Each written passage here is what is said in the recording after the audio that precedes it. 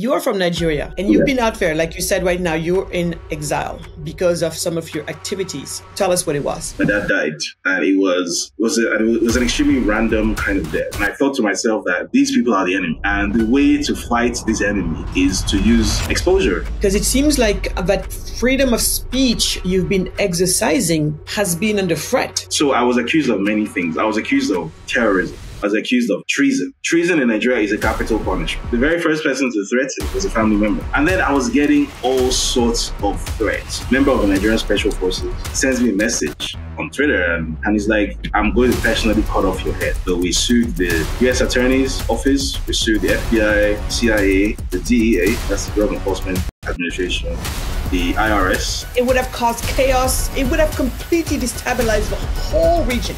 And apparently, Dangote was trying to... David, you say your last name Hundeyin, right? Hundeyin. Hundeyin.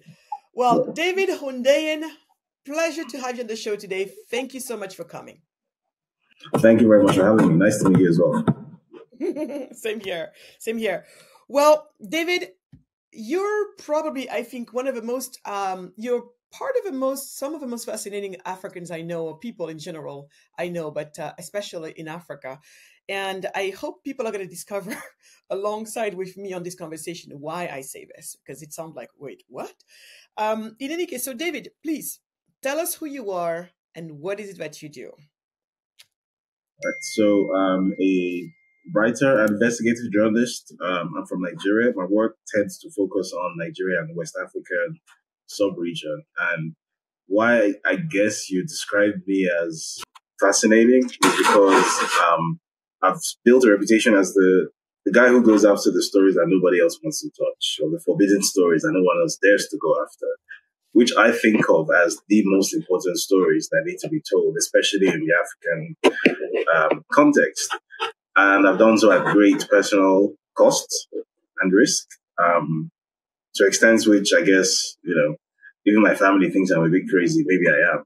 So that's kind of my thing. That's the portfolio, if you like, that I've built up over the years. I'm going into a bit of a sort of, what's the word I'm looking for, sabbatical now, because the platform I built, West Africa Weekly, it's gone through a change in management.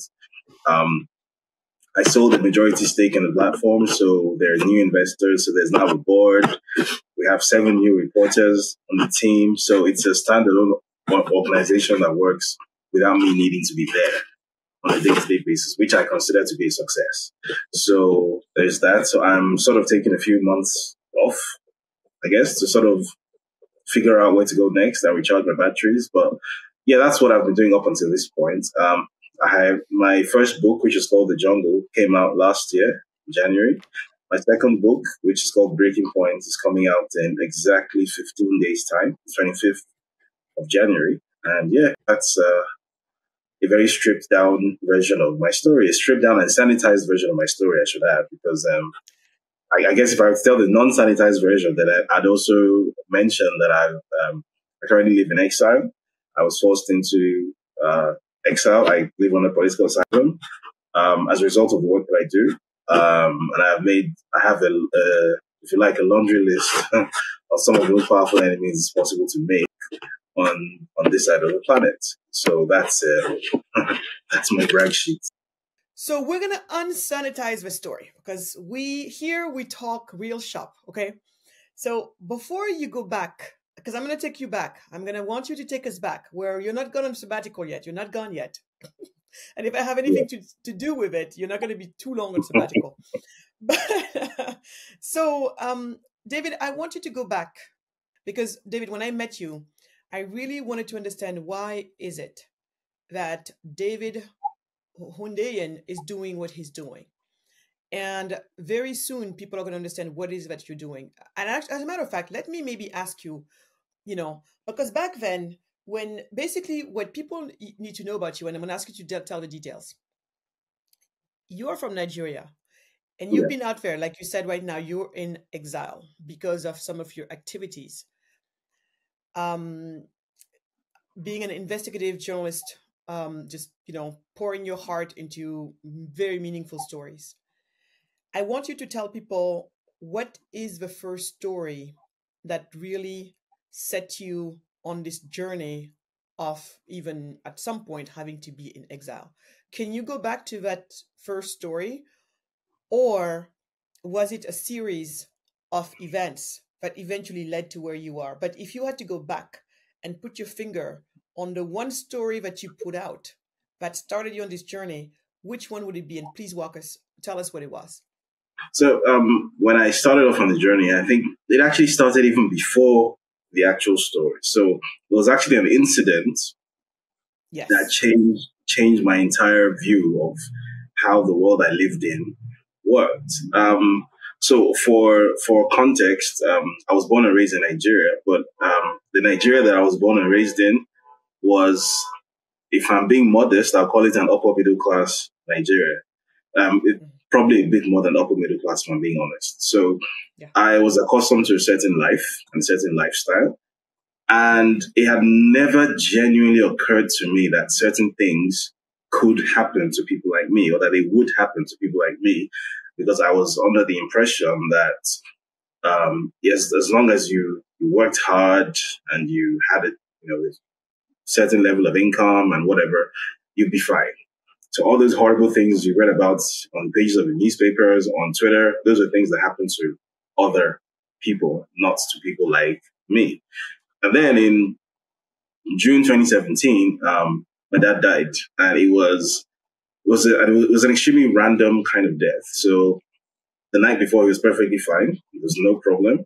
And then he suffered a partial stroke, a survivable partial stroke, the kind that people survive everywhere on a daily basis. It really wasn't that big a deal. And what killed him was basically that ambulance just didn't show up. That's it. That's the end of the story. The ambulance just didn't show up. There was no reason for it not to show up. It just didn't.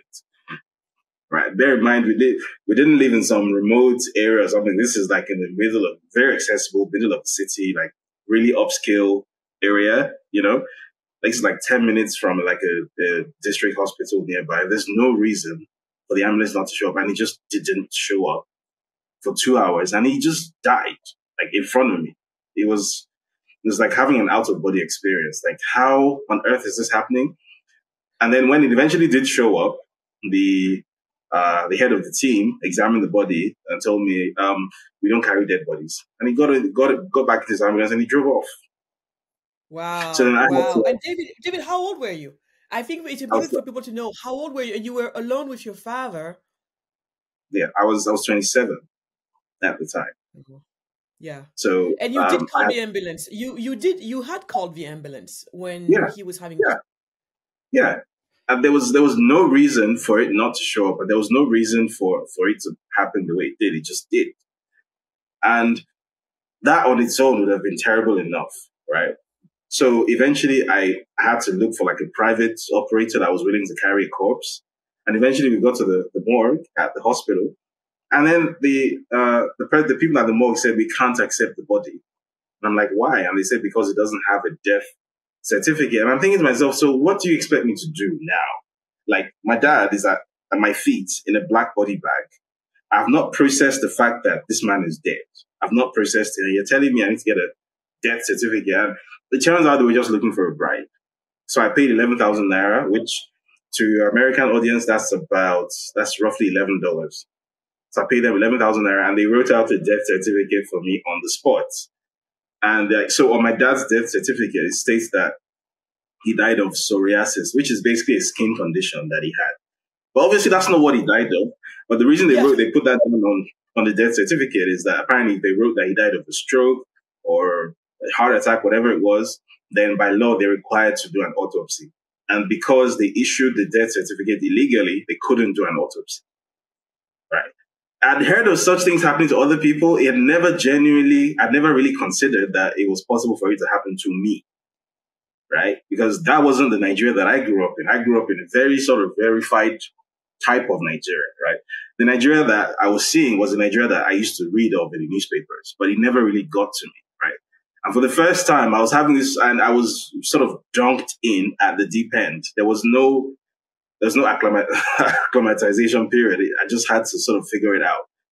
And eventually, after the funeral, I wanted to know, why didn't the ambulance turn up? And so I called up the Lagos Ambulance Service. I thought that surely there must be someone to hold accountable for this, because in my mind, this wasn't just anybody that died. I should specify that there is no such thing as an acceptable death, right? Every death is regrettable.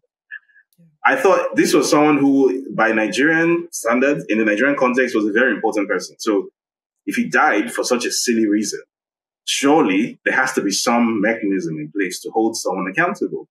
And I found out that there just wasn't, because I sent emails, I called, I showed up in person, I tried to pursue the issue for months. And eventually, I actually had a face-to-face meeting with someone one day, and this person told me in pidgin English, but I'll translate what he said. He basically said, "Are you the first person to lose your father?" So he basically told me to stop being such a baby. Why are you making such an issue out of it? Your father died, so what? And he basically said, if you feel so strongly about it, go to court. Wow. In Nigeria, when someone tells you go to court, that's a polite way of saying go, F off. Go F yourself. Off. Yeah, exactly. Yeah. So I think that was like the first incident that kind of very rudely shocked me into understanding the reality of the kind of country Nigeria is. That not only do these things happen, but that these things happen in a way that doesn't even discriminate. Because I think we're all aware of the concept of there being an elite and an underclass. So as long as you think of yourself as part of the elite, you somehow think that you're protected. But the truth about places like Nigeria is that there is no elite. Even the people who think of themselves as elites are just one unfortunate incident away from dying like a cockroach. There is no system. There's no elites. There's just those who have some money and those who don't. That's it. And that was very shocking to me, because I spent a lot of my life living in the UK, where there's like a proper class system. So I thought that's what Nigeria was. Nigeria is not that at all. Nigeria has no classes. There's just people who have some money and people who don't. Everyone exists at the same level of infrastructural poverty in Nigeria, whether they're a billionaire or whether they're homeless. That was really shocking to me. No, and I'm not surprised it would be shocking to you, but I'm also glad you're talking about it, because oftentimes what I tell Africans, and by the way, David, it's not just Nigeria, it's pretty much almost all of sub-Saharan Africa. And I wouldn't be surprised if our Northern African friends told us that they have the same stuff going on. And, sometimes I tell my African friend, because they think, oh, if you just manage to be part of the elite and have money, everything will be fine for you, until what you just described happened to you. Because the problem is, you can be Nigeria, and Nigeria has billionaires yes. in dollars, okay? Yeah. Billionaires in dollars. That's what I think people don't understand. Yet that person, the minute they get sick, like the type of disease where you need to have a serious medical team, you need to have a serious hospital, people knowing what they're doing, having a serious, first emergency responders like this hospital, like this ambulance. The minute you're in a situation that needs that, and sometimes you don't even need much, like you said, you can just be in a bad car accident, and the responsiveness of the first responders will matter. But you don't have it. You don't have it because we haven't managed to build nations where you have that. And so that's why I say to everybody, don't think that whatever money you have, whether you made it, in a legitimate way or illegitimate way, it doesn't matter. Each one of you is a second away from a death that doesn't have to be that way, or going blind because something was not done the right way. I mean, stupid stuff like that, or having a leg being cut off for stupid stuff that would never happen somewhere else. So this is why I tell everybody, we better build these countries of ours, because we have no way out. We absolutely have no way out unless, people just get out, like they're doing every day. In Nigeria, it's called Japa, but, us in Senegal, same thing. So David, again, every time I hear this story, I mean, you told me this story once, and I think about it often. And every time I think about it, it just, does something to my heart. And no wonder you would set yourself on the path that you've been set on. So from there, what happened? After you went through that horrendous, situation, then what happened? How did it manifest? How did the new David, or like the awakening that happened in you, how did it start to manifest and even leading you? Why? Yeah. Tell So us. I think the most important thing that experience did for me was that it completely disabused me of the notion that I was somehow invested in the Nigeria that exists. Right? It completely disabused me of that notion because my dad meant the world to me. Oh. And when he died, the fact of how unimportant his death was in the larger scheme of things, the fact that the Nigerian system, even the people who supposedly are in control of the Nigerian system, have no respect for even their own lives, right? Because my dad was part of the establishment, right? So it's like, yeah, my friend has died, yeah, and it's just Tuesday, moving on. That was a real shock to me, and what that did for me was that it made me understand that this is not a sustainable system. This is not a way of doing things that is going to work going forward. Not for me, not for the wider. I guess up until that point, I had fallen into the trap of thinking in a strictly individual, which is how I was raised. Think about yourself, think about your family, worry about taking care of you and yours. But when that happened, it forced me to understand that you exist within a wider context, which you cannot get away from. There's just no escaping it. So if the country around you is going through some sort of state failure, no matter how much money you have or whatever, it's going to affect you, right? It might sound trite that it took that kind of personal tragedy to sort of wake me up out of the matrix, but that's what it took, right? Because for those of us who are raised that way, the programming is actually very strong. That think about yourself as an individual and sort of ignore the fact that there's a whole society going on around you, which you interact with in multiple ways on a daily basis. So after that happened, this was in 2017, just over a year later, toward the end of 2018, I had the opportunity to start doing some sort of opinion writing work with some Nigerian publications. This wasn't investigative journalism. These were just columns, opinion columns, editorials. But I saw it as a voice that I had. I didn't necessarily have a vision for how to use it to sort of force some change in the society that I lived in, but I just saw it as a voice that I had, and that I was going to use this voice to call out the lack of capacity that the system existed, because I still lived in Nigeria at the time. So I wanted to use that voice to call out the lack of capacity that existed, because I thought at the time that the way to make my point was to point out to the people in power, or the people in and around power, that, hey, this can happen to you as well. So I guess, unlike what most columnists or whatever were doing, I wasn't trying to appeal to the common man on the street. I wasn't writing for the common man on the streets. I was writing for people in power and for the upper middle class, the comfortable, the sort of the Twitter classes, if you like, in Nigeria. That's who I was writing for. I was trying to spark them into some sort of understanding that there are so many things which are unacceptable and which you exist with on a daily basis that you should not exist with. And I was doing that for a few months. And then I guess what happened that kind of took my life, in the direction that it went, was my cousin. His name is Joseph. He's a doctor. He had just, he was one of those people who left Nigeria, so we have this thing in Nigeria called the National Youth Service Corps. So after finishing your university degree, you spend a year on placement anywhere in the country. Like, you get placed by the government, usually working in a hospital or a school or whatever, depending on what you study.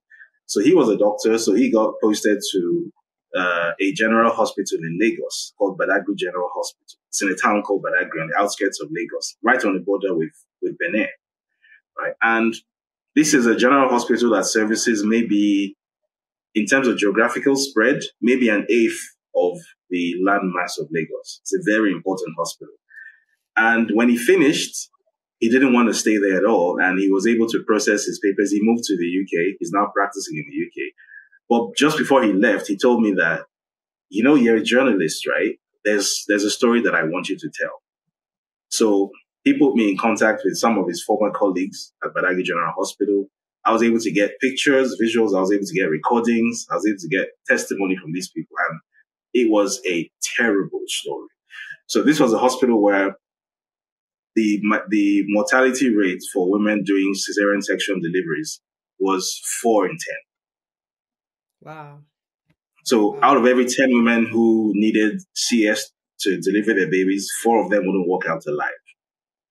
This was a hospital where the doctors didn't have access to basic supplies like gloves. So if you're a patient coming in to be admitted to that hospital, you need to buy all your supplies with you when you're coming. The hospital pharmacy was permanently out of stock, but very curiously, there was a private pharmacy nearby which was never out of stock.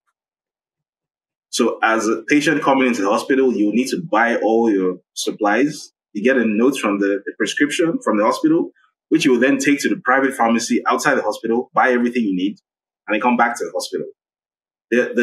The water wasn't running in the hospital. You know, the international standard for doctors is they must wash their hands on the running water. There was no running water, so doctors had to use buckets with bailers to wash their hands, which is against best practices, because that in itself can aid the spread of pathogens. There's so many things that are wrong with this hospital. There was a huge absence rate. A lot of doctors simply weren't showing up to work. People were combining their work there, which they were getting paid for by the government, with private work. So they were doing like locum shifts, which would clash with their shifts at this hospital, and they wouldn't show up to work. All sorts of crazy things were happening. And I did a story about it. This was in August 2019. That was the first ever investigative story that I did. And it didn't get as much attention as I hoped it would, but it got the attention of the Lagos State Health Service Commission. It made enough of a furore on social media to get their attention. And then they started doing unannounced inspections of this hospital. So a few people got fired. The hospital pharmacy was forced to, start, stocking up some of these supplies again. The hospital generator, which wasn't working at the time, was fixed up because that was another problem. There was no electricity in the hospital because the generator wasn't working. Some minor operational issues were fixed. And then the maternal mortality rate for CS went down from 4 in 10 to 2 in 10. So it's halved. 2 in 10 is still way too many. It should be 0 in 10. But it's still, but you saved lives. You saved lives. Yeah. And when I hear what you're explaining, I'm like, David, are you sure it was only 4 out of 10 people dying? Because what you're explaining, I wouldn't be surprised it would be 8 out of 10. The official figure said 4 out of 10. It was probably more. It was probably more. They admitted to it being 4 out of 10. So it might have been 6, it might have been 8. Who knows? So, but there was that much of an improvement. And what that did for me was there was this light bulb that went off above my head. So you mean I sat down on this laptop and I wrote something and I put it out there. And because I did that, someone's life was saved. Mm-hmm. And from that moment, there was no turning back. The very next month, there's a lady called Mercy Abang. She ran a popular online platform called newswirenigr.com. I kind of knew them from a distance. I'd never worked with them, but she reached out and she said, I like the way you write and I want you to do something for me. So she had this story that she was working on. It was a story about how there was a government agency in the federal capital in Abuja that was going around harassing young women, throwing them in jail on suspicion of being prostitutes and whatnot. Very horrible story. And she said she'd done the work, but she wanted me to actually draft the story because she liked the way that I wrote. And I saw what she had, and I said, you know what, I think I can do more with this story than just draft it nicely. Can you give me all the information that you have? So she gave me everything. She gave me the recording. She gave me access to the victims, to speak to them. She gave me the transcripts of testimony. And I basically created what was the beginning of what would later become the style of story that I do, where it's sort of mixed with audiovisual inserts and the way the story is written specifically to capture your attention and to keep you reading to the end. So it's not written in standard news format. So that's reported speech, 5 Ws and the age. It's written almost like a crime thriller almost. for the Yes, specific your writing purpose. is outstanding. Yeah, your writing is outstanding and so unique. Yes. So that was my first attempt at that, and it was extremely successful because within a few weeks of this story coming out, first of all, the person who was responsible for this thing, it was an agency called the Abuja Environmental Protection Bureau, which apparently was being headed by a lady called Hajia Safia Umar. She was some sort of Islamic fundamentalist who was using her religious views, imposing her religious views on the agency that she was heading. So she got fired. And then one of the victims of my story, who filed a civil lawsuit against the FCT ministry in court, she actually won her case and she was awarded compensation. And in the ruling, which was delivered in November 2019, which was 2 months after the story was published, the judge actually mentioned my story in the ruling. So what I then did was I then knew from that moment on that regardless of how financially unrewarding this thing is, I want to keep on doing this because Yes. I've proven to myself twice in a row now that by creating something on my computer, I can improve the situation of the society around me. So I want to keep on doing this. So I signed a contract with Newswire in December 2019. So it was a contract to produce 5 investigative stories every month. Financially, it was it was basically nothing because each story I was earning 20,000 naira for a story. 5 stories in a month, that's 100,000 naira. But at the current exchange rate, that's about $100. So it was literally nothing. It's absolutely nothing. But I was just thrilled at the opportunity to have access to a big platform because Newswire had quite a big reach and be able to tell stories that for some reason no one else seemed to be telling, no one else seemed to be touching, and have this sort of outsized impact. I really wanted to do that. So from January 2020, that was when this kicked off in earnest, when I was like, okay, I literally came back from the Christmas in 2019. I sat down in my office and I said, this year it's me and these people, whoever these people are. Yeah. Who are these people, David? Who are me and these people? Sounds very, very ready to go. Who are these people? It was in my understanding then, and in my understanding now, it was the Nigerian establishment. So that could be people in government. That is also people in private sector, because in Nigeria there isn't so much. It's not so much a case of there being an oppressive government as there being an oppressive establishment.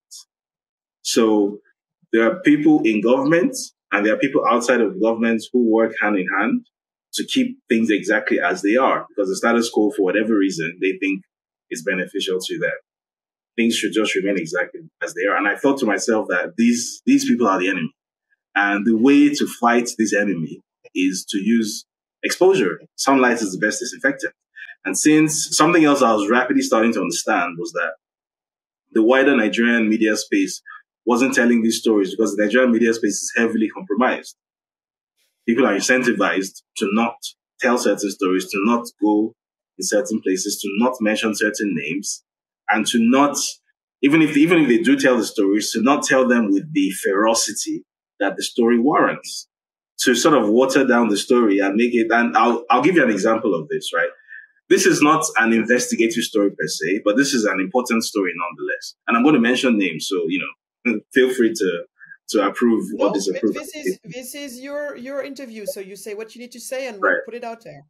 Yeah, so there's a popular online newspaper, or let me not say popular, a legacy online newspaper in Nigeria called Premium Times. They did a story sometime in 2021, and it was a story about, so basically in the Nigerian sugar industry, there are 2 major players. There's Dangote, I'm sure you're aware of that, and then there's a smaller player called BUA.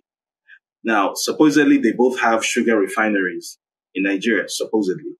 Dangote is more of an import and distribution person, but also has a sugar refinery, which, depending on who you ask, is or is not working. Who knows?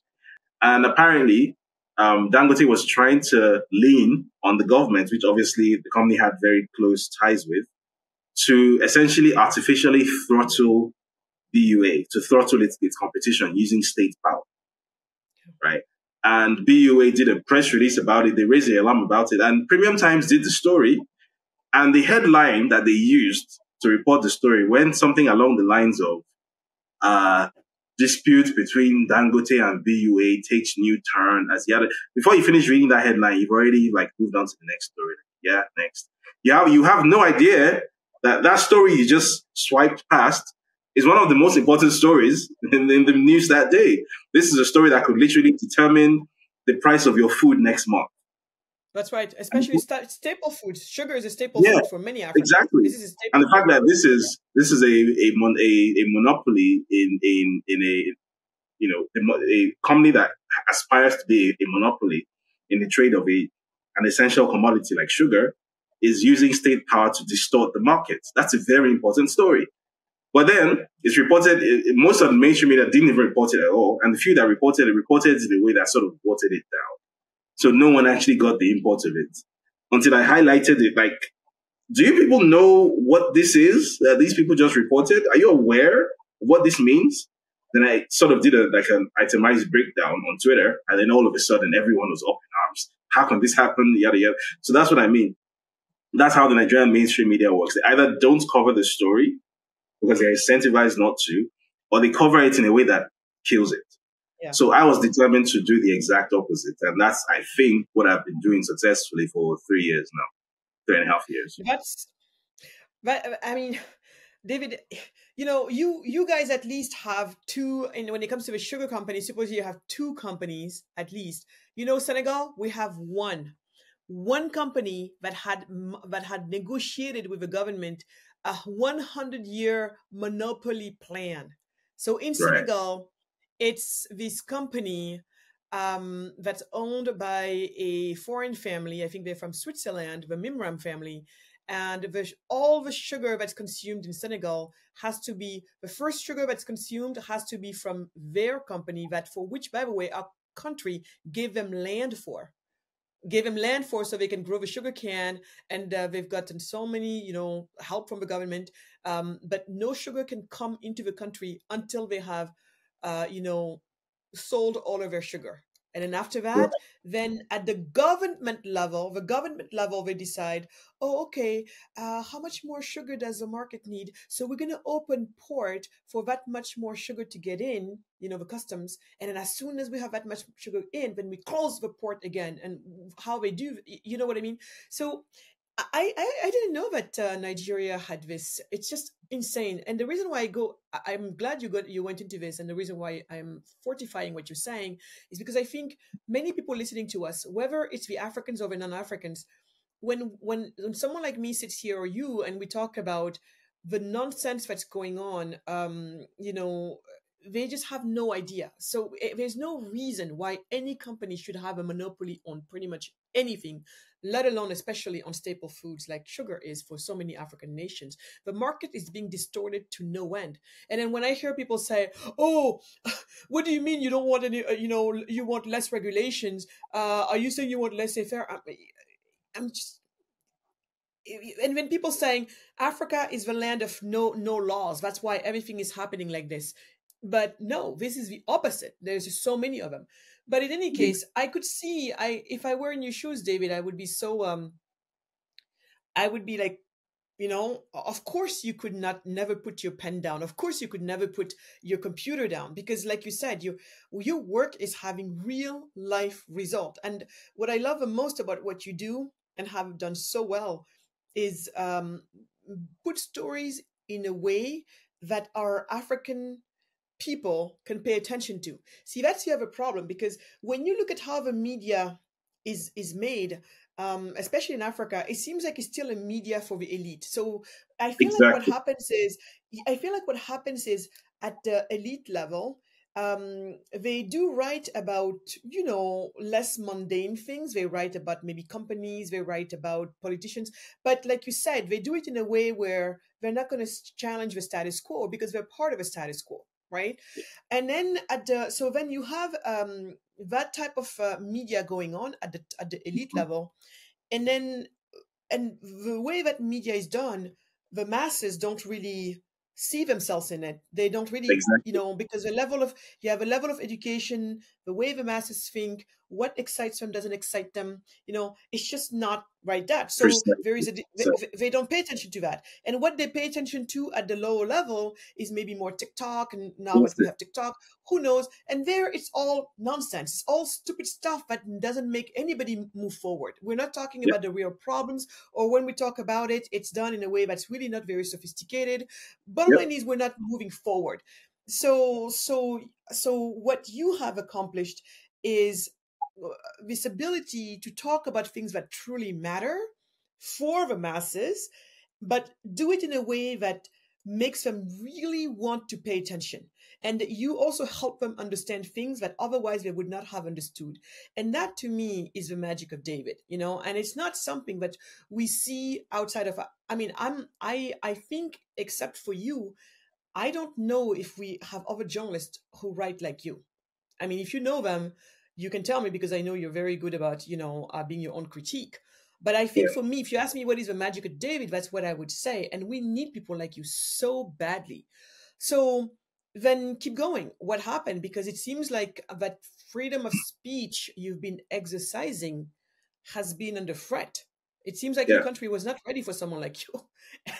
So, I remember the very first time that I had a run-in with the state, it was actually a family member. Remember, I said I come from an establishment family. The very first person to threaten was a family member. So this was actually in 2019. This was even before I went into investigative journalism, when I was still a columnist.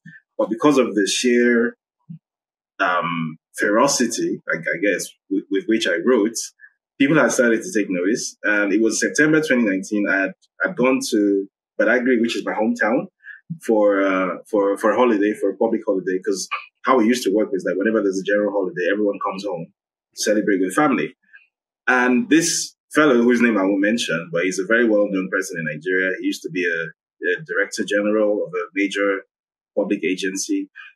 He had never spoken to me before, but he looked out for me. So he came with his full official convoy with the bike riders in front and the sirens and everything. And he came especially to look for me. And he said it with a smile on his face, but you could tell that he meant it. And he said that people in Abuja, that they've been talking to me, that we've been seeing all the things you've been writing. You've been writing a lot of things, and we've been seeing that. And then he touched the glasses on my face. He said, have you ever been to the DSS headquarters in Abuja? So the DSS is like the Nigerian secret police, right? Have you ever been to the DSS headquarters in Abuja? Do you know that they have 7 stories of underground cells? And that with these your glasses, you're not going to see anything in there by the time you look there. Yeah, those were exactly. You must have been scared. I was surprised because I'd never spoken to this geezer before. And that's the very first thing he ever said to me in my life. Like, this is my uncle. Wow. Yeah. Wow. So that was my first ever sort of warning that you are being noticed, and not in a good way. So in January 2020, I had a run-in. This time it was the private entity. It was a bank. So there was a story that I did about them. So to put this in context, I think their Christmas party, they invited like big artists, Wizkid, whatnot. They paid millions to make it happen. And then like a few days after, like the start of the new year, they let a bunch of staff go. But the way they did it was the story, because they didn't properly make them redundant. They basically just fired a bunch of people, didn't pay them their severance benefits. So people just came into the office and their systems weren't able to log in, and that was that. About 2,000 people. And the reason given was cost-cutting measures, yada, yada, yada. Meanwhile, like a few days before, here you are partying in all white and red with Wizkid and whatnot. So what's going on? So I did a story about it. I didn't think that was going to be a big story or anything, but apparently the bank took it really personal, that who is leaking information to a journalist, because there was obviously information on the story that showed that, first of all, this bank was not in any kind of financial difficulty. I mean, if you're paying this kind of money to host a party, and then you're refusing to pay severance benefits to your employees simply because you expect that they're going to be too powerless to do anything about it. There's no reason for you not to pay them their agreed severance benefits, which are in their contracts, and you just refuse to pay them. Like, you can always fire employees. That's fine. No one says you shouldn't fire them, but it's in the contract that you have to give them so and so amount of severance if you're letting them go. If you're making them redundant, you're not doing that. You're making them redundant, but you're not paying the redundancy. And apparently the bank got really angry that I had access to this information, and all sorts of crazy things started to happen. And then I got a call one day from a guy who apparently used to be a journalist, who now works in the corporate comms department of this bank, who said that the CEO, whose name I don't want to mention, he's a dollar billionaire, so you may know who I'm talking about. CEO wants to meet you at Alliance Francaise in Ikoyi, and this was like night, like 8 p.m. CEO wants to meet you, yada, yada, yada. I'm thinking, why does a billionaire CEO of a bank want to meet with me? Because I wrote a story about his bank. Like, I just wrote a story. Why is that such a big deal? And I called my editor, and she warned me not to go for that meeting. And apparently, it turns out that this guy has a habit of, whenever a journalist or whoever writes something about him that he doesn't like or about his business, he gets them locked up. So what my editor said was, if you had gone to that meeting, there'd have been police waiting for you there, and you'd have spent a month at Kirikiri. So Kirikiri is like a maximum security prison in Lagos. It's like the most notorious prison in Nigeria. She said you'd have spent a month there. You wouldn't have died. You'd have been fine eventually, but you'd have spent a month in there just to teach you a lesson. Apparently, that's what he does to journalists or bloggers who write anything about him that he doesn't like. He just keeps them for 1 month in Kirikiri. There's no charge. You're not charged with any offense. You're not taken to the police station, nothing. They just lock you up in there for a month. And after a month, you come. So that actually really spoke to me. That really spoke to me, actually. I remember when that happened, I was so spooked, I actually bought a ticket to Dubai. Like, I left the country for a few weeks, because I didn't know. Because then I got a call from someone else whose name I'm not going to mention. He's a security consultant. And he said, I hope you're not planning to sleep in your house this night. Wow. I'm like, what? And it's like, he's been hearing a few things that he don't sleep in your house this night. And that was like, I'd never run into that kind of experience before. This was bear in mind, I was completely new to all of this. I was completely green. I had no training. I was just sort of figuring all of this out, that this is how the Nigerian system works. And this is how it deals with people who sort of stick their head up above the parapet. Yep. So fortunately, this wasn't it wasn't my day job. It was pretty much a passion project. I was running my copywriting agency at the time. So I had a bit of disposable income and whatnot. So I literally bought a ticket, an Emirates ticket to Dubai. And I stayed there for like 2 weeks, just to sort of wait for things to sort of calm down a bit. And then when it seemed like it had blown over and maybe no one was looking for me anymore, then I sort of crept back into Nigeria. And I continued doing what I was doing. So then COVID hit. There are a few stories I did. The story that I guess elevated me from being a nuisance to being properly notorious in the eyes of the government was in May 2020. Under the guise of response measures to COVID-19, the government was trying to push through this bill called the Infectious Diseases Act. Now, the thing with this act was that on the surface, it looks like it's an act to give the NCDC more powers. The NCDC is the Nigerian Center for Disease Control, which seems nice and innocuous, right? However, what this bill actually was, they had smuggled a bunch of clauses into it. So they had smuggled clauses to basically end freedom of association, freedom of expression, freedom of movement, freedom of political, they had basically smuggled in a bunch of clauses and then made the health minister essentially an unaccountable dictator. Because one of the clauses, I think probably the worst clause in the bill, was that regardless of what happens, no one has you don't have recourse to sue the health minister, basically. Yeah. So basically, the health minister is literally above the law. You're not allowed to sue him, regardless of what the provisions of this bill may result in your personal life. So so one of the clauses in the bill was that the police have the right to detain you without warrant, to arrest without warrant, or to stop any gathering if they suspect that this gathering or that you may be somehow facilitating the spread of an infectious disease or that you have an infectious disease. Which means in practice that if, for example, you have a common cold, you can be arrested for spreading an infectious disease without warrants. Mm-hmm. It's a ridiculous clause, and it's there. It's just open-ended, and you are not allowed to sue if your rights are breached in that manner, because this is unconstitutional. The Nigerian constitution states that everyone will have freedom of speech, freedom of movement, freedom of association. Those are basic baked-in rights according to the 1999 Constitution, and this is a clearly unconstitutional bill being sneaked into law.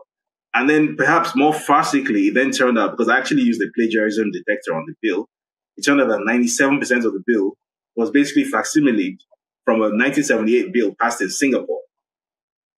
So they basically took a bill from Singapore and then used Control G to remove the word Singapore and replace it with Nigeria, and presented it to the Nigerian House of Representatives as legislation, very potentially hurtful legislation. So I was able to get hold of this bill before it passed, because in Nigeria, a bill has to pass through three readings in the House before it goes to the president.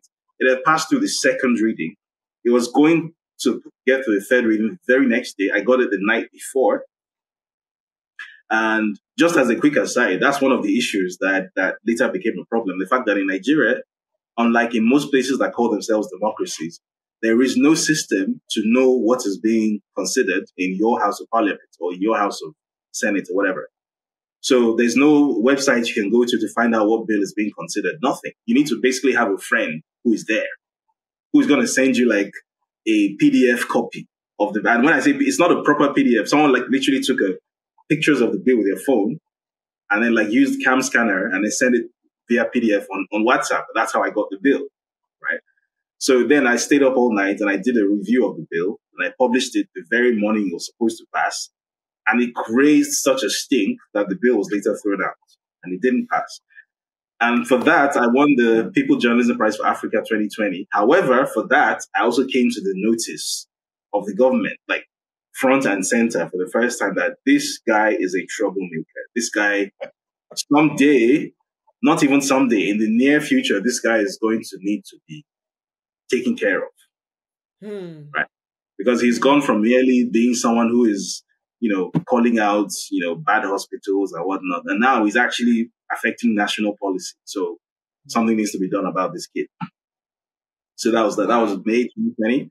By October 2020, which was when the nationwide protest happened, the EndSARS protest, I actually left the country in November 2020 because at the end of the protest, the so-called Lekki massacre that ended the protest, I was able to get my hands on some information that basically implicated the government in the massacre. And I knew that once I published this story and I'm still in the country, they're definitely going to arrest me because they're going to want to know who my source was.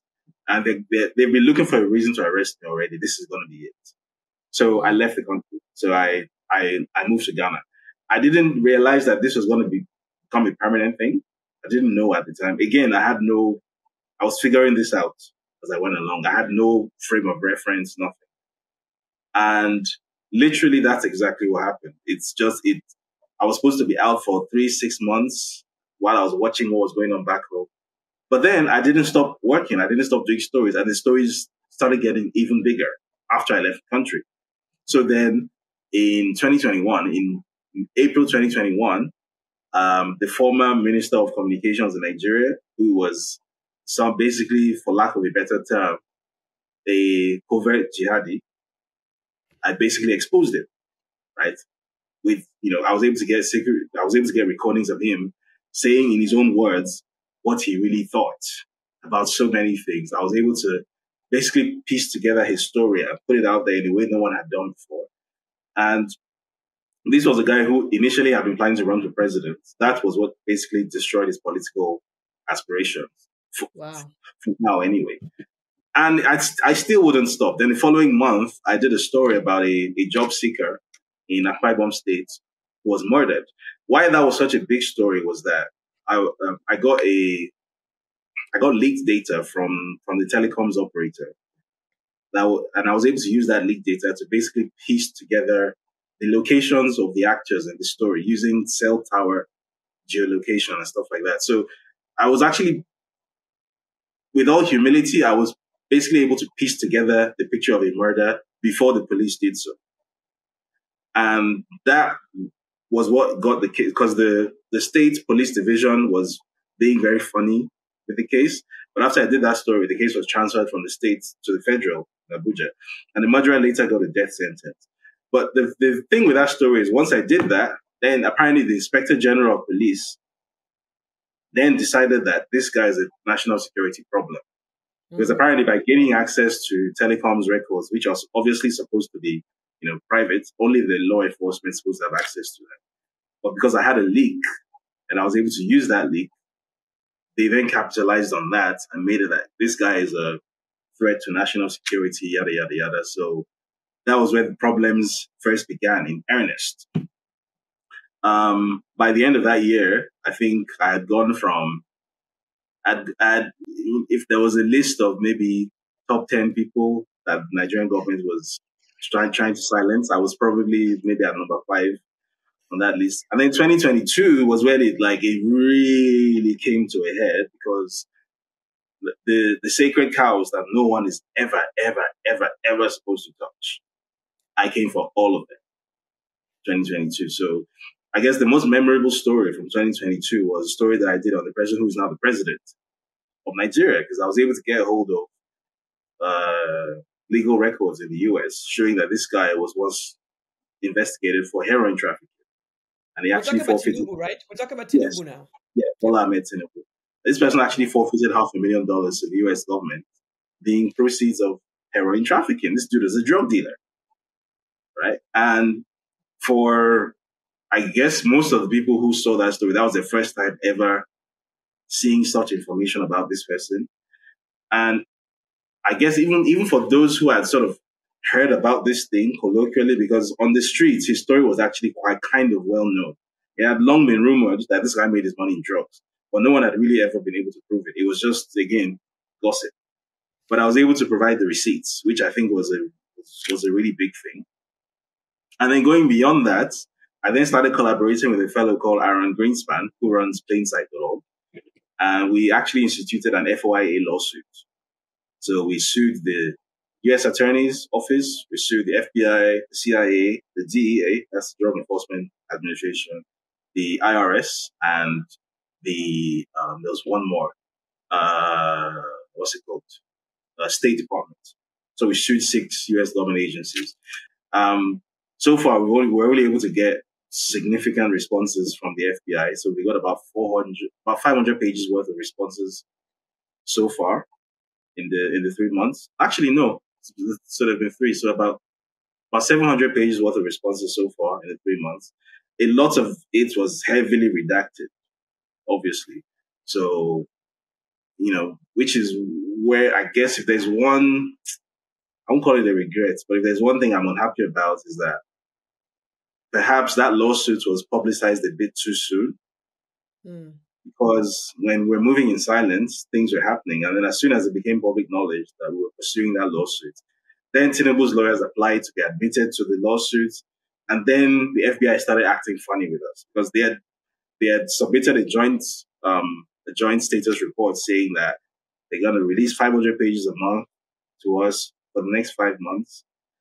And all of a sudden, they're like, yeah, we never said we're going to release 500 pages a month. We said we would review 500 pages a month. And we never said that we would release everything to you. We have to redact things in the interest of national security, because obviously it's more useful or it's more beneficial to the US government to have someone in power in Nigeria who is pliant to them. That's their primary consideration, not whether he's good for Nigeria or for Africa, but it's whether he's useful to them. And obviously, this is someone who will do anything to remain in power. So he will do absolutely whatever they ask of him, be that good for Africa or not. So, I try not to get too upset about that because at the end of the day, that's still on us. But yeah. Right. Yeah. Wow. And so definitely that caused a lot of problems. But then there is one more, David. There's one more. The big one about when there was a coup in Niger, and then, all of our friends from ECOWAS wanted to go after them, led by Tinubu, And so, yeah, please walk us through that. What happened during that I was very scared during that time. Yeah, because you were For West Africa, I you was were scared for West Africa, and then I was scared for you. But yeah, because if that war had happened, I think it would have caused chaos. It would have completely destabilized the whole it region. would have been the end of ECOWAS as we know it. Yes. Yeah. So please, So walk people, this is a for those story. people Yeah, who, yeah, yeah. This is a story which is told in my book, by the way. So on the good. 25th of January, the The new book, and you are mentioned. Yeah, breaking point, right? It's breaking called point. breaking Yeah, point. I'm looking for it. you are Good. Go mentioned on. in the story because obviously you were part of that story. So you were part of it in more ways than even you might even be aware of. So shortly after the coup happened, as you all know, Tinubu got the brilliant idea into his head that by leading some sort of military intervention into Niger, that the legitimacy problems he was facing at home, he had two major lawsuits to deal with at home regarding the election. And he was facing an unprecedented legitimacy challenge, the likes of which a Nigerian president has never faced before. And he got the idea in his head that by invading Niger, he'd get the support of the French and the Americans, particularly the French, right? And so, even though it's illegal for a president to deploy the Nigerian military outside of Nigeria's borders without express permission from the Senate, that's exactly what he tried to do. Now, the military obviously was not happy about this because at the end of the day, who's going to die first? It's soldiers. So there were people within the military hierarchy who were not happy about this, and one way or another, I'm not allowed to disclose my sources, obviously, but let's just say a top secret memo from the defense headquarters, from the office of the chief of army staff himself, was leaked to me with the full knowledge that there's no way they're going to leak this to this journalist and he's not going to put it out. And that's exactly what I did. I put it out. Now, the thing with putting it out was that this wasn't just any memo. This is a memo that basically went all the way up to the president. So, leaking that memo, it had two effects. The first thing was that it stopped the invasion because the memo contained extremely confidential information about troop locations, attack plans, movements, all that stuff. It was all on there. So there was no way they were going to go ahead with it because essentially what they had planned to do, according to this memo, was to deploy Nigerian ground forces to the border with Niger in Sokoto in the northwest, and then to enforce something called a no-fly zone in Niger. The no-fly zone is a euphemism which was also used, if you remember, during the NATO invasion of Libya in 2011. So when you are told that a no-fly zone is being enforced, what you think that means is that they're simply saying that the sky should be clear. No. What it actually means is that all the air assets within that area are going to be attacked to make sure that flight is not possible in that zone. So, in other words, the Nigerian Air Force was being ordered to attack the Nigerian Air Force preemptively, right? And basically destroy their airfields, destroy their airframes, potentially kill Nigerian airmen. This is a full-on act of war, which is then disguised under the euphemism enforce a no-fly zone. It's an attack. That's what was instructed. So this was halted. This was prevented by leaking that memo. However, the flip side of that is that because of how top secret this memo was, whoever leaked it was going to be in a lot of trouble. And that's exactly what happened because so I was accused of many things. I was accused of terrorism. I was accused of treason. Treason in Nigeria is a capital punishment. Wow. Yeah. Do you guys have a death penalty still? Yeah, we do. Yeah, we do. Absolutely. Wow. I mean, it's generally not carried out very often because most governors and presidents don't want to be the ones with their signatures on the actual execution order. So you can stay on death row for decades. However, the case is different where it's a military issue. Wow. Was it like where, like, for example, you are court-martialed and you're found guilty of treason in a military affair, you're probably going to be summarily executed, right? So I was accused of treason, and people accusing me of treason were not regular people on Twitter. These were high-ranking people, right? So if those people, but David, sorry, but there was no like, you have not been judged or tried or anything like that. It was just no, there was at no, that point yeah, it was judgment calls. But yeah. you were not officially tried and No, convicted or anything I like that. mean, It was I just wasn't in the country.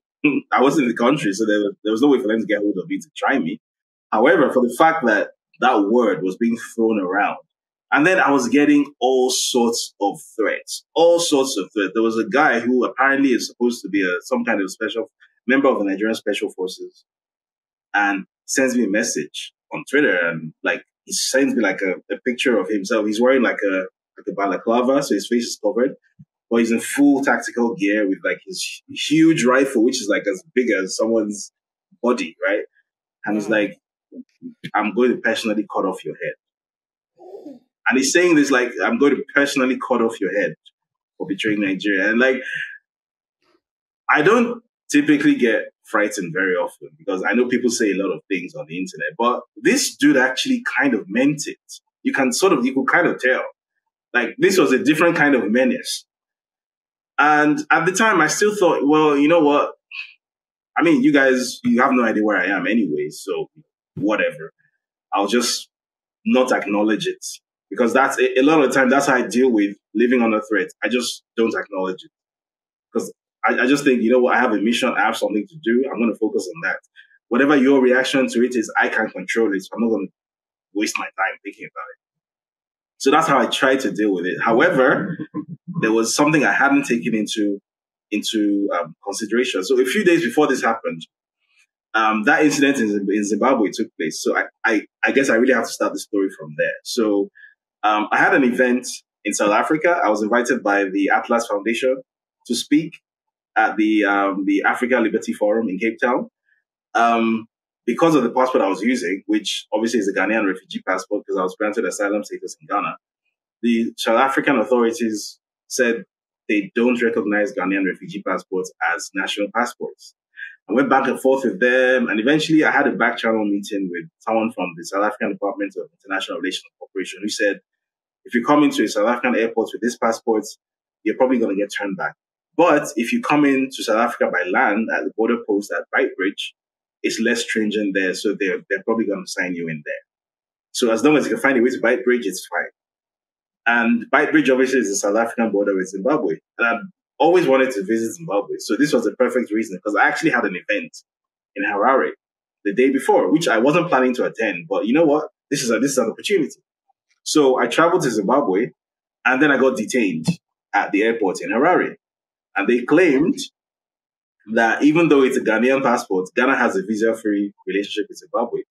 But even though it's a Ghanaian passport, the fact that it's a refugee passport means that they don't recognize it and I'm in the country legally and they're going to deport me. And then they put me in detention and then they appeared to forget about me. I was in that place for like 7 hours. And then I put out a tweet, like an SOS tweet, like, I don't know what's going on here. Someone please help me. And it turns out that tweet is kind of what saved my bacon. Because what I later found out was that even though they didn't know who I was when I came into the country, and they made all that trouble for me because I didn't pay a bribe when I came in, they did realize who I was pretty rapidly. And apparently they were having a conversation with the Nigerian High Commission in Harare about potentially handing me over, which obviously is in violation of international law. I was a refugee. You can't hand me over back to the country that I ran away from. But bear in mind, this is Zimbabwe. Half the government is already on some sanctions list or the other. So international law means nothing.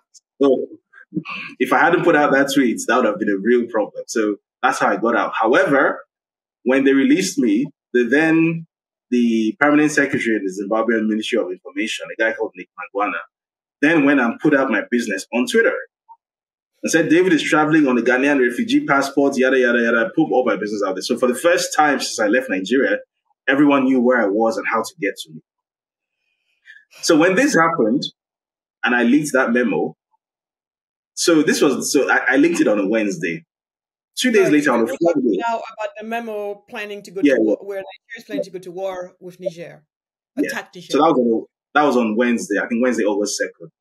So on Friday, which was 2 days later, you and I were on a Twitter space. I remember I was hosting the space, you were co-hosting it. We were Yes. talking about, yeah, we were saying what next for West Africa in the wave of this sort of anti-French coups that have been happening across the region. And then all of a sudden, the space crashed. And what happened was that all of my internet connections went dead at the same time. So I had 3 internet connections. I had my Wi-Fi router and I had 2 phones. All 3 of them across different networks, by the way, all went dead at the same time. And none of my neighbors was affected. Their internet was working just fine. It was just me.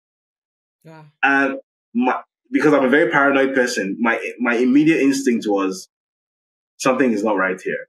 So I didn't spend the night in the house. So I have a friend. I had a friend in Accra, so I went to his house and I spent the night there. But I think by the next morning, I'd convinced myself that, nah, I was overreacting. I kind of rationalized it when I came back. And, the internet was working just fine. So I said, these things happen. It could have been anything. So I, went to bed, took a nap. I woke up around 4 p.m. on Saturday evening, and the same person who leaked the memo to me, the defense memo to me, had sent me a message. And he goes, David, make sure you leave Ghana like now, like this evening. Like, don't spend the night in Ghana. And this person, I hadn't even told this person that I was in Ghana, right? He's like, make sure you leave. Just leave Ghana right now. Like, the National Intelligence Agency has dispatched a plane to Accra, and they've also written a letter to the Ghanaian government. They're being accused of treason. They're being accused of terrorism, which is the key thing. Because even if the Ghanaian government doesn't pay attention to the treason accusation, terrorism is a thing that no one can ignore. Once you're accused of being a terrorist, you become an international risk. Yeah, So Senegal you're has being done that for, yeah. Mm-hmm. yeah. So you're being accused of treason. You're being accused of terrorism. And if you have any money in a bank account or a fintech that is within the Nigerian or the Ghanaian jurisdiction, you need to pull it out now because they're going to freeze it using anti-terror legislation. And I remember you were one of the first people that I called just to tell them tell you about the situation. You're the second person I called, actually. The first person I called was a lawyer in Nigeria called Dele Farrow to me. So just to sort of, in case anything happens to me, hey, this is what happened. Because at that point, I really didn't know, like, have they found me? Like, there were so many thoughts going through my mind, right? So I packed up a few things, like a little duffel bag, my most important documents, 2 changes of clothes, and I called a few people. I called you, I called Dele Farrow, I called a few people whose names probably they don't want me to mention their names. So yeah.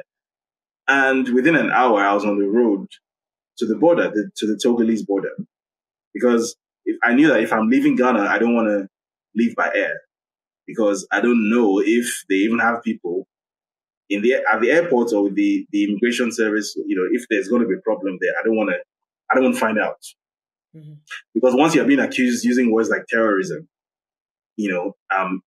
international travel, crazy things happen. Oh yeah. So I found my way to Togo that night, and the next available flight to Ethiopia, I got on it, and yeah, I mean the rest of the story is in my book. But yeah, so that was like the second time in 3 years that I was leaving, escaping from Dodge. Because something similar happened when I was leaving Nigeria in 2020. I left by road. I couldn't leave by air because I was on a no-fly list at the time. So yeah, that's crazy, I David. guess, No, that's crazy. I will never forget those times. I mean, I was so worried myself. I was on pins and needles and waiting for you to tell me that you were safely back. You were safe. You've safely made it. I think back then you were heading over down south. I don't know if you want to say the country or not, but when you told me you were safely in this other country you were trying to reach, that's when I finally started breathing. But David, this question here has to do with because you don't have to tell the story. People are going to have to read your book to get there. But I want you to go into the importance of crypto for Africans, because I think so many people don't understand this, and even Africans themselves. The Africans who know about crypto, whenever they're told about crypto, they're like, "Oh, we need crypto." But outside of, but for people who have not had a chance to hear about crypto, they have these suspicions about it. And then on the West, I mean, the Western world is too spoiled for their own goods. That's what I like to say when it comes to crypto, because for them it's an asset It's a class. nice to have. It's a speculative It's asset. not a Yeah, need it's a to have. speculative asset. Exactly, it's a speculative asset class. So they're like, oh, is it going to go up, go down, whatever. Very few people still, even in the West, understand the importance of crypto. So I want you to speak on behalf of the Africans who use crypto, because you use crypto, I use crypto. I think it's important that that people like us explain to the rest of the world why crypto matters so much, and oftentimes is our only saving grace. So using the events of No, August just in 5. general, what you go through. I mean, you as the type of journalist that you are, I'm sure you hear about your friends. They are activists during the NSARS events. People have no idea what it is that we're subjected to. I mean, So I guess from an African perspective, the most important thing that people need to understand about crypto is that it is essentially it's borderless money, and it's uncensorable money. Those are two very important features of crypto. Borderless in the sense that if I'm in Tanzania and you're in Morocco, it makes no difference. All we need is an internet connection. We can transact with each other. And there is and right now we no, couldn't. But right now we yeah, couldn't. As it is right now, yeah. that transaction, if it has to go through a It has bank, to go we through get New it. York as it stands. It has to go through the Federal Reserve Bank in New York. There's that 3 or 4 links in the chain, and it takes forever, right? So if you're trying to do a monetary transfer, like a bank transfer from Tanzania to Nigeria, that could take anything from 2 days to 2 weeks presently with the SWIFT system. But with crypto, it takes a few seconds, a few minutes, and that's it. So, Or also when David, you can remind us all when Nigeria had this brilliant idea of limiting the amount of money one could take out of the ATM every yeah. single day. That was pure Yeah. nonsense. Remember that? Oh, Nigeria still has that. Nigeria has some Oh, of we this. still do. I thought they got rid of it. They've increased the limits, but there is still very much a limit, yes. So walk us through, what was the limit back then? Something So ridiculous. at its worst, when this was like toward the end of 2022, at its worst, the limit was like 10,000 naira a day. That's about $10. Yeah. So people listening to this, you cannot take more than $10 a day out of your ATM. Where I mean, and what do you do with $10? they've raised the limit a bit now, so it's less pernicious, but there is still very much a limit. And if What's you the try to limit? go, What's the limit, David, today? I think it's about 100,000 naira now. So that's about $100. So for But for still, most people, yeah. for most people, that's about enough to get by. Most people don't even have $100 in the bank. Yeah, but if you So, have a business, oh yeah, and then it's a especially problem. yeah, Then when it's you a have a problem. business and Yeah. and when you have a business and we are in a cash society where everybody needs to be paid in cash, $100 if you're a business, it doesn't really get you far. Yeah. So these are the issues with having a. I don't want to use the term financially illiterate because they're not financially illiterate, but they're bad actors. This is what happens when you have such people in charge of your money and in charge of your ability to do business. It's a real problem. It's a break on trade. It's a break on development. It's a break on everything. And this is one of the problems that crypto solves. Unfortunately, because I think a lot of the noise around crypto has focused on its use case as a speculative asset class. So I think most people in Africa still haven't yet quite figured out the power of this thing. I used to say, for example, that the so-called Pan-African payment processing system, the PAPPS, which is supposed to take off. I mean, it's been supposed to take off since 2020. Who knows when it's actually going to take off? The problem that PAPS purports to solve, which is cross-border trade within Africa, is a problem that has been solved by crypto since 2010 or since 2009. Because as long as whoever it is anywhere on the continent, Djibouti, Zanzibar, Western Cape, Cairo, Lagos, Kinshasa, wherever you are on the continent, if you have some basic understanding of how crypto works, you have an internet connection and a phone, that's all you need. You can transact with anyone, anywhere, not just in Africa, but in the world. You are literally connected to the world. So whatever currency transaction limits or what's the term? The capital restrictions exist with your debit card. They don't matter because you don't need that. So I for one, over the past 3 to 4 years, I don't think it would have been possible for me to have survived at all if there was no such a thing as crypto. Crypto was literally my lifeline, because if, for example, you receive, for whatever reason, you receive maybe, when I was running my platform as a subscription-based platform, there were several people who didn't have access to cards which could pay the Substack subscription, which is paid in US dollars, because they were based in Nigeria. There were so many of them who said, you know what, I have a debit card, but I can't use it for US dollar transactions, but I can do a transfer into a Naira account. If you have one, do you have one? And I had one. But the problem is, how do you transfer money from your Naira account to wherever you are in the world? And it was very simple with a peer-to-peer crypto transaction. It took a few minutes each time. It was done, right? So it was this wonderful bridge that connected. And it's very important to also state that it shouldn't be seen as a competitor to fiat currency, right? It can be used in place of fiat currency, but it can also be used side by side with it. Because I think part of the problem here is that a lot of the regulators have this illiterate idea that crypto is coming to pull the rug from under their feet. And once everyone starts using, Bitcoin and Ethereum and USDT, then, the Naira is going to collapse because nobody's going to use it again. And no, that's not true. Those two things feed off of each other. And the proof is that they have operated side by side for more than a decade now. Yeah. So I think more people on the continent, because I think this is probably one of the few places where this thing called leapfrogging is still a thing, where it's still a realistic possibility.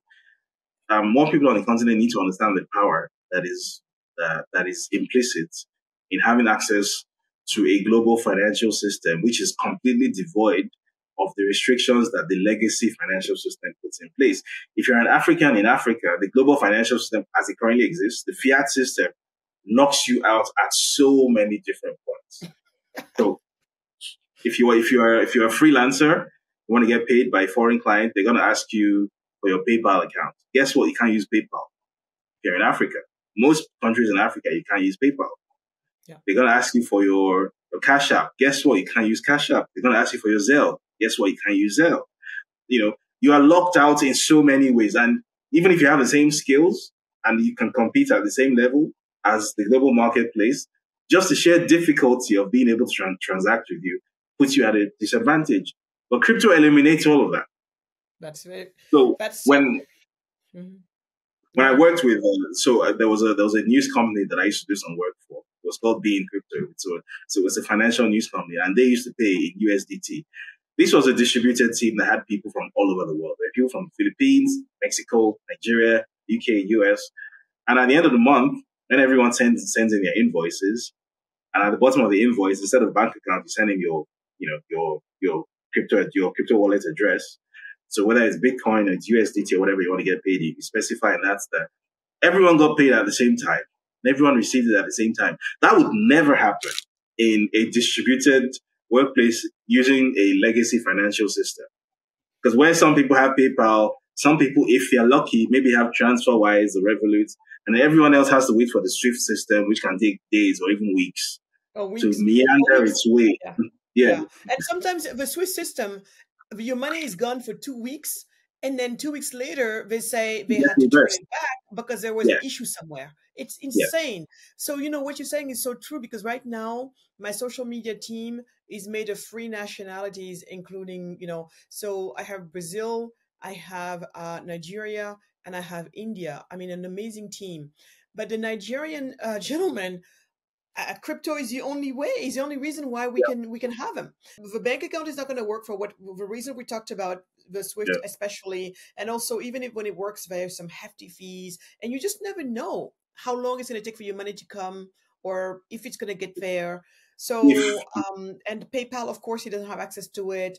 Zelle, all of that stuff, no way, no way, no way, no way. The only thing that saved the day for this gentleman who has skills to put on the marketplace that I happen to be interested in. So we are trying to make we're trying to work together. But then the only problem that almost killed the deal was, how do I get you paid? If crypto did not exist today, he would be he like you said, loses that he opportunity, would have been simple. excluded. He would not have been excluded because I could not pay him. I could not pay him. And so this is exactly the reality of what's going on right now. Already, we don't have enough jobs in these countries of ours. So when some people are able to tap into jobs abroad using the power of the internet, then if crypto did not exist today, none of that matters, because we still can't work together because one party can't be paid. And I think people just don't also understand this part. So for us, it's a no-brainer. It's an absolute no-brainer. Um, David, the next to last question is: what do you wish that Africans and non-Africans would understand about how is it that we go from where we are today, being the poorest region in the world, despite our youth and despite our natural resources? What's the journey ahead? How are we going to get there? How do what do would you say that many Africans, meaning like our fellow friends, going on about their lives every day, because it's just really upsetting for me, all this nonsense. You and I are friends, so obviously there are also many things we agree on, especially when it comes to, I think, someone like you. You're one of those Africans just like me who's quite fed up of the story, the narrative being, oh, we're poor because of colonialism, or we're poor because of racism, or all of that stuff, or even we're poor simply because we have bad leadership. Um, do you do you share any of that? I mean, tell me what you feel is the state of affairs in Africa, because sometimes I get so annoyed at how the first instinct of so many Africans, it seems, is to just go for the victimhood mentality. It's just to go for we're never gonna get there because the West doesn't want us to, and then they complain about supremacy. But I'm like, you are giving them anyway. Just tell me what So, you're seeing, where you're at, and because this needs to be taken handled. it usually boils down to a need for a very simplistic narrative. Simplistic narratives never help anyone, I think. So whether it's, oh, we're poor because we're colonized for 400 years, or we're poor because there's structural racism in the global economy, white supremacism, whatever, or we're poor because our leaders loot the budgets and they don't do what they're supposed to do with it. So, each one of these things has, I think, certain elements of truth in it. But to then ascribe the entire problem to these things, to each one of those things, is very reductive. There's a much bigger picture going on. And as you are always saying, there is never a time that Africans are not in control of their own ability to determine their own future. In fact, I think one of the biggest problems that I have with most mainstream African narrative is that it is assumed that there is some sort of force, there's some sort of external force that is bigger than everyone, that necessarily has the power to ensure that everything turns out a certain way. Whether that force is some white man from outside, or whether that force is the big man in Abuja, or the big man in Yamoussoukro, or the big man in Bamako, whatever it is. I don't think these narratives, these are very simplistic narratives, and for the most part, they're not true. right? There's 1.2 billion people on the African continent. 1.2 billion. That's the second largest inhabited continent on the planet.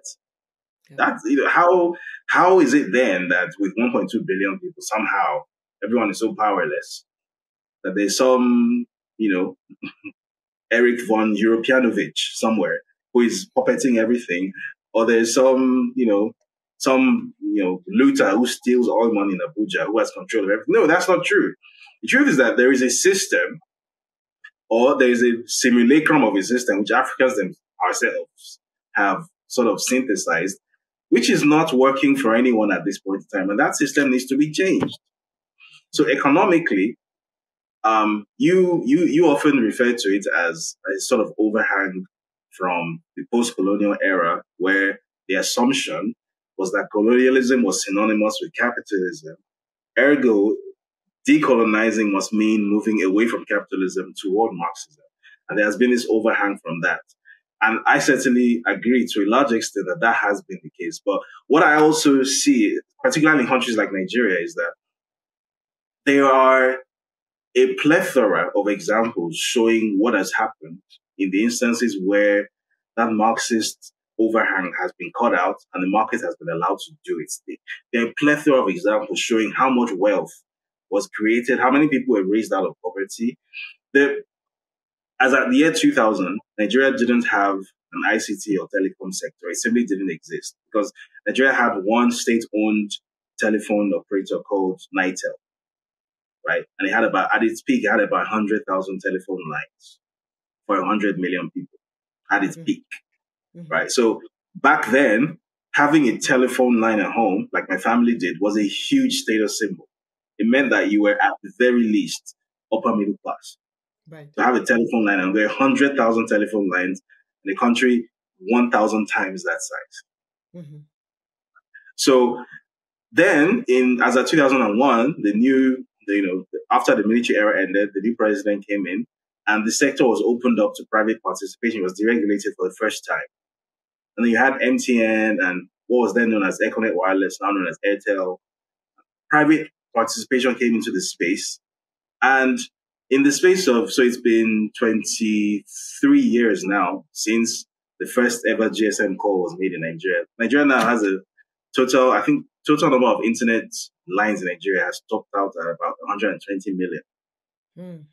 Total number of phone lines is significantly more than that too. And then the ICT sector has gone from being basically 0.0% of Nigeria's GDP to being a double-digit percentage on its own of the country's GDP. That happened entirely outside of the state. Yeah. Entirely outside of government control and command.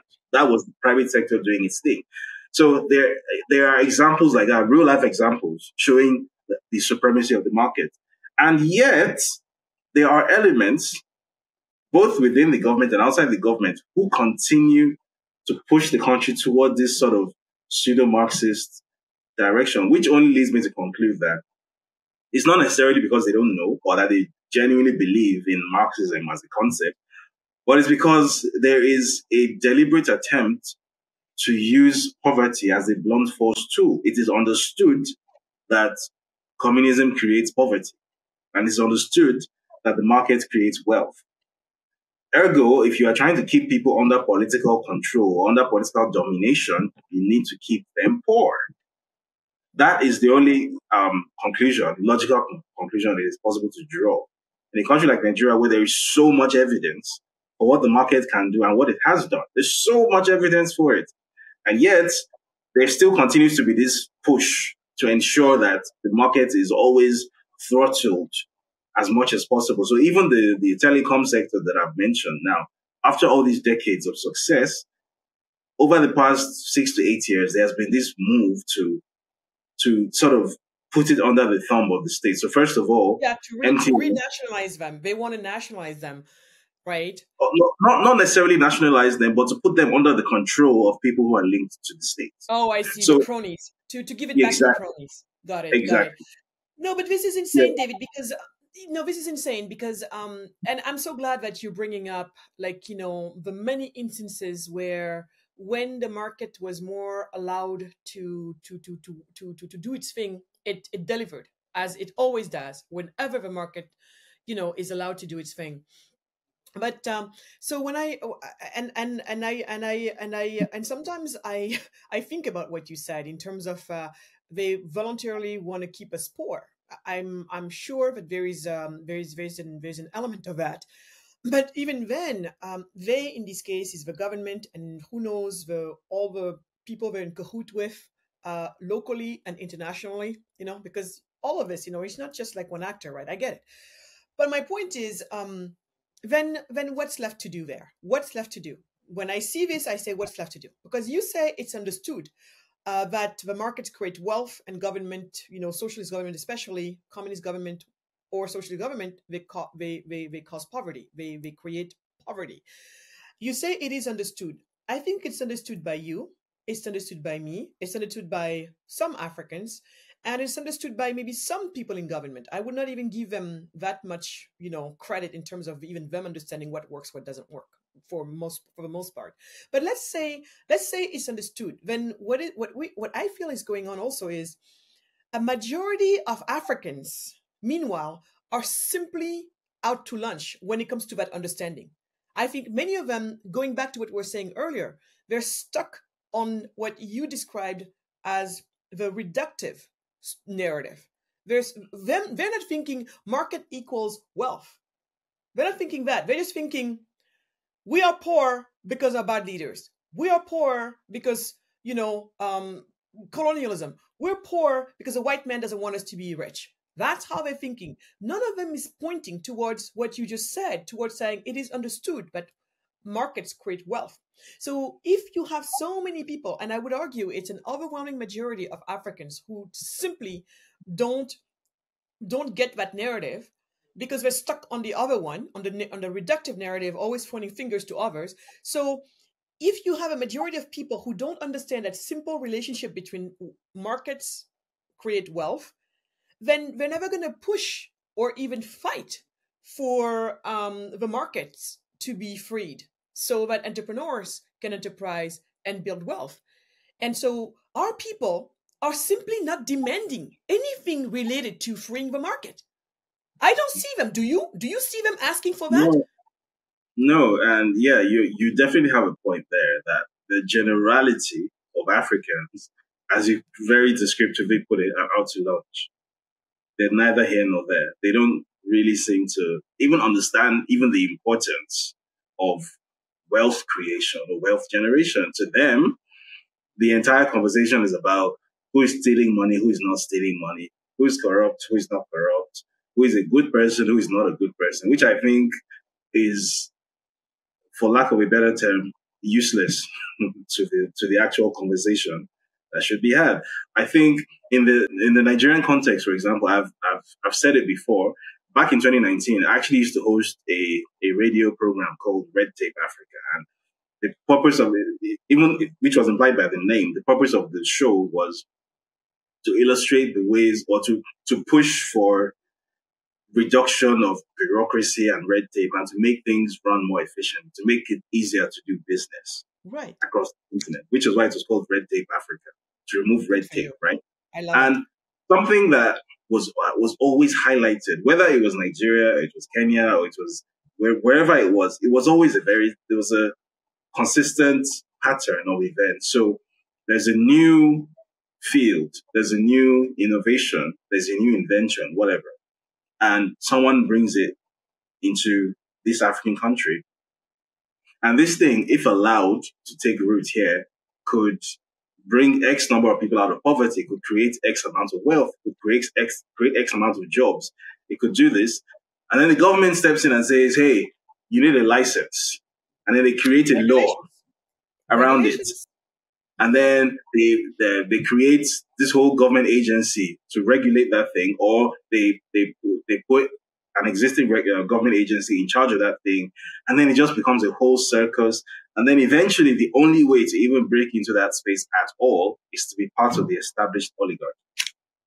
Because if you're a young person who is trying to break in, and live your African dream, you simply can't. You simply don't have the capital to do so. This was like an ongoing thing. It was so many times in so many different places, but it's the same recognizable thing. And what I kept saying was, at some point, for the regular African person on the street, this needs to become a political issue. That, hey, That's right. That's right. that look, you people are simply not allowing us to generate wealth for ourselves. Yes. That not only do we not want to be poor, we want to be successful. We want to make money. Yes. We have a need for self-actualization like everyone else on the planet, and we should have a right to self-actualization. That just the same way you're always quick to mouth that we have freedom of expression, freedom of movement, freedom of this, freedom of that, freedom of capital and freedom of enterprise. Economic freedom. Also Economic freedom.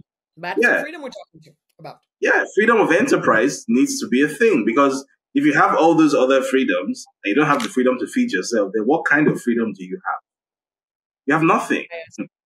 But I feel as if it's not a political issue yet, because the platforms or the media infrastructure that should have made it a political issue doesn't exist yet.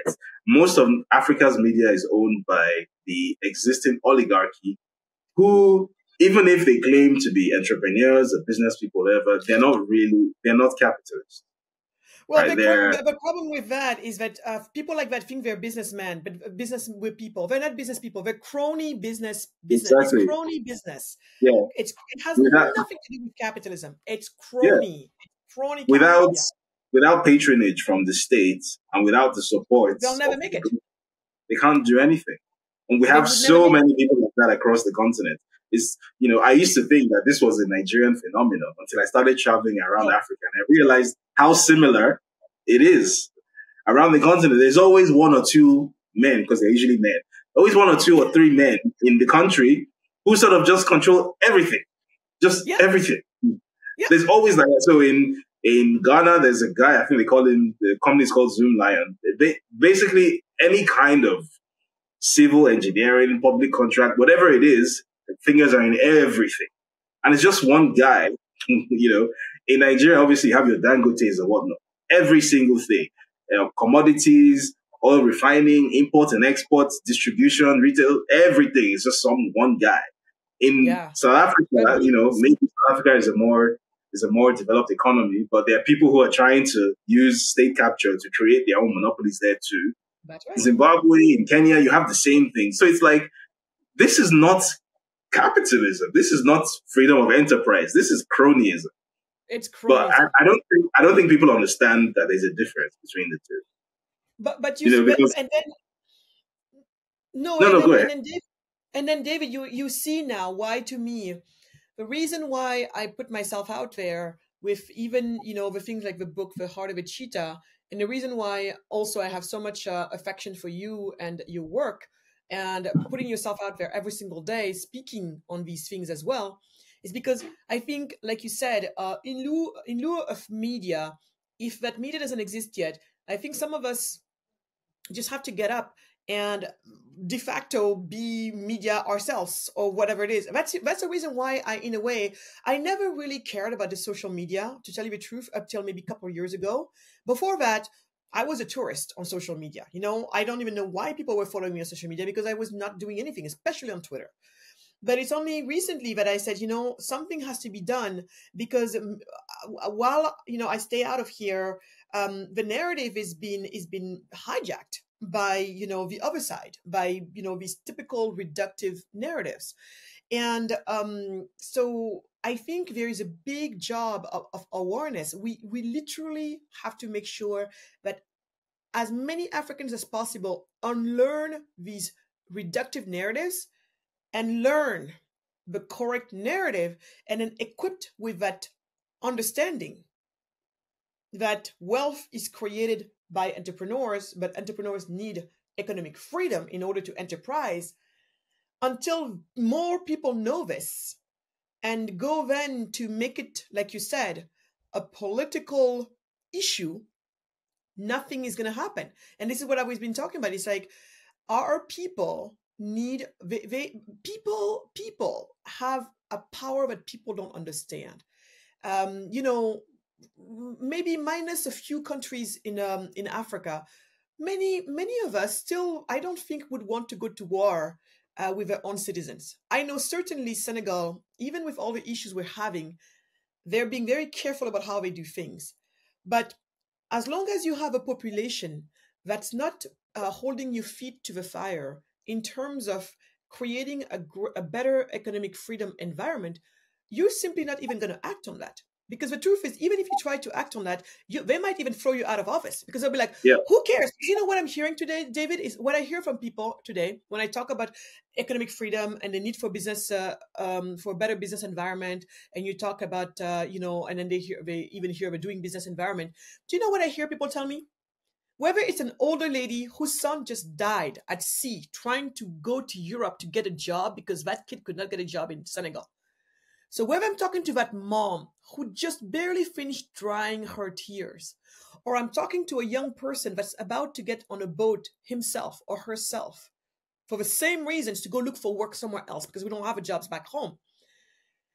Do you know when I start talking about, their eyes roll over. Roll over. Yeah. It's like, so the older lady would say to me, child, why do I care about the business environment? What does that do for me? That's just something for multinationals. Has nothing to do with me. My son just died. I don't see the links until we speak more. And then she's like, oh my God. And then the young person, same thing. He's like, why do I care about economic freedom? Why do I care about all of this stuff? What do I care? And the same thing. He thinks it's just, for big business, whatever. None of his business. This doesn't touch him at all. And these people have no idea the direct relationship between, in this case, the direct relationship between this woman's son who died, like I said, and she barely finished drying her tears, and this other kid who is about to take a boat. These two people, until and unless they understand the relationship between this very tragic lives of theirs and the doing business environment, economic freedom, until they get it, nothing's going to happen. But once this woman gets it, because women and youth is very important in Africa. No one can win an election without women and youth. Until this woman understands it, and this young person understands it, guess what they're going to do next? The minute they understand this and they internalize it, they're going to go, and now you're going to see during political campaigns, some candidates are going to run on the fact that they're going to sanitize the business environment so that entrepreneurs can enterprise. But sorry, David, go ahead. Yeah, I was saying I actually gave a TED talk about something related to this, where I said that one of the issues poisoning political discourse in Africa is this thing called the Wakanda complex, where there's this idea that the primary economic issue with Africa is that proceeds from natural resource sales are not equitably distributed. Mm-hmm. And I took issue with that by simply pointing out that, first of all, the so-called natural resource wealth is really not as much as you think it is. The money generated from it is really not as much as you think it is. If it was equitably distributed, which it's not, but even if it was, it would be negligible. It makes no difference. The pie is simply too small.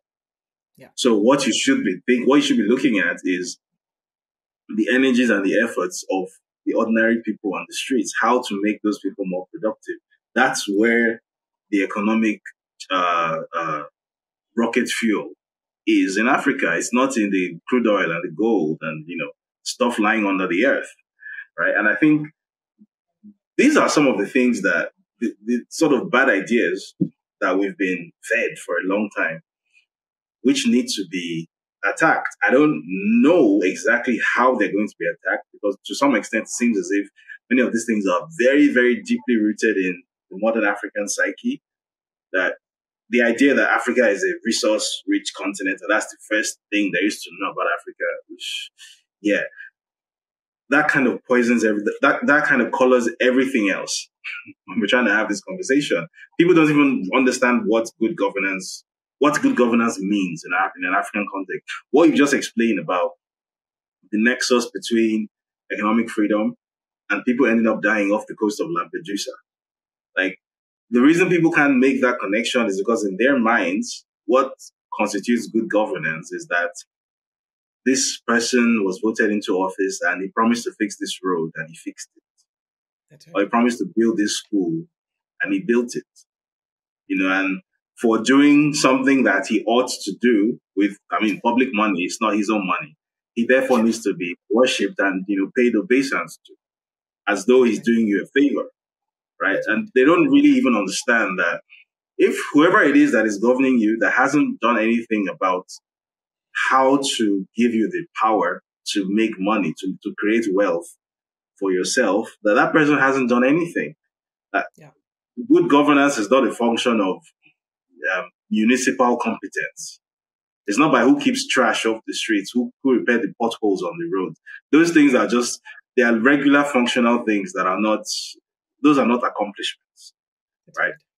What made Lee Kuan Yew a legendary prime minister in Singapore wasn't that he repaired the roads in Singapore. He did, obviously, but that wasn't the thing.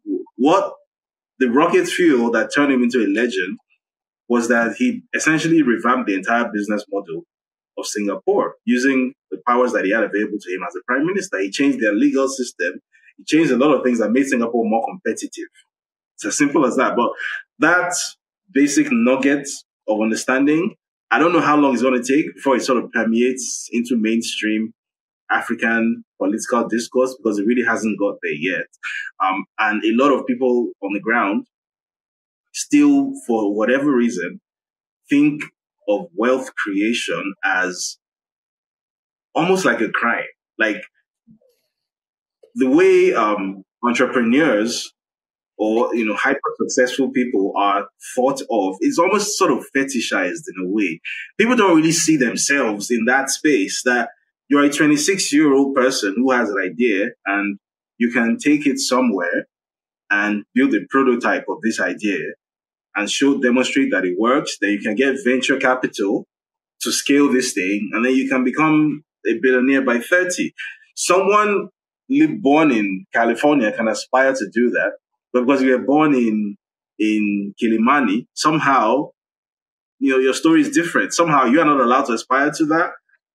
These are the things that I think this media platform of the future, which hopefully I may have some kind of role in midwifing in the future, this media platform should make front and center. I've described it before as a militant pro-capital radio station that needs to, because I think radio is the vehicle of, when I made this statement, I thought of radio as the vehicle of the people, the media channel that reaches the most people in Africa. I don't know if that is still the case, but what I had in mind was a sort of... I think it is. Sorry? I think radio still is. That's why I'm going to be doing this year, towards the end of the year, maybe a radio tour. Radio is still one of the bigger, vehicles in Africa. Mm. Yeah. So the idea that I had was some sort of, the way during the military era in Nigeria, there was this thing called Radio Free Kudirat, which was basically an insurgent pro-democracy radio station, which broadcasted using, I think, shortwave frequency. So it could reach very long distances. There needs to be something similar now, because the fight is different now.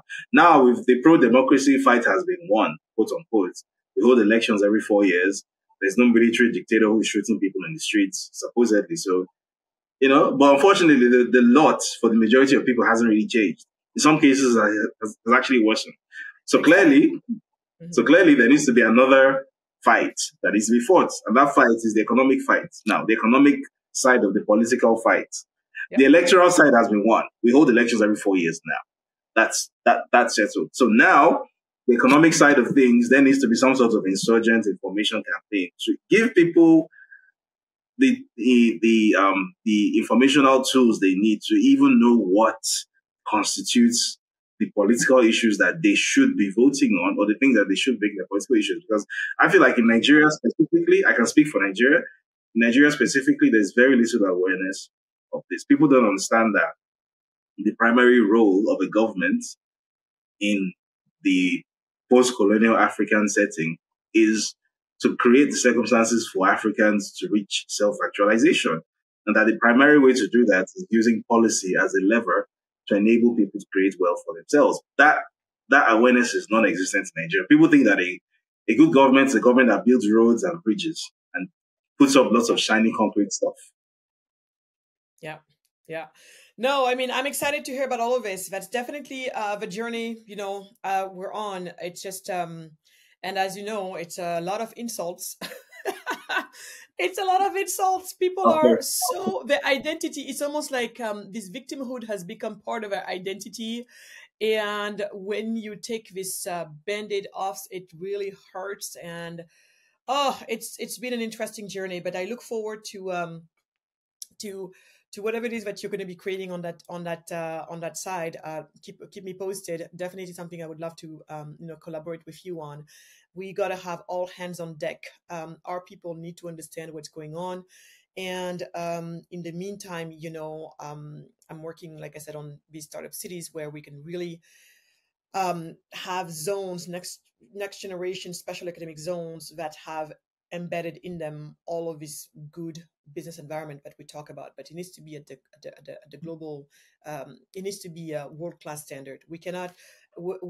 Anybody existing today exists within a global village, and so when you exist within a global village, you cannot afford to have a subpar, economic zone and think people who get to choose from the whole world are going to come to your 80s or Exactly. 90s 80s or 90s software ran special economic zone. And this is a problem because all of these special economic zones, you see 20, there are 20 million of them. I'm exaggerating, but there is quite a number of them in Africa. And then people are like, well, that doesn't work because they tried special economic zone, it doesn't work. First of all, we got very late in the game of special economic zones, and we even then we're running on old ass software. And so there's just no reason or no way why we would capture any investment that has the choice to go to the cutting edge ran Yeah. special economic zones. So no, so this is very important, David. So yeah, so David, it's been like I said, a fascinating conversation. I think we're gonna have to have you back on just to talk some more because we didn't even get into energy.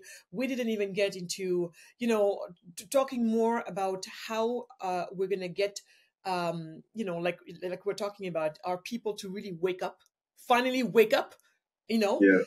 We didn't talk about any of that stuff, so I'm definitely going to want to see if you can come back. Let's work on something like that.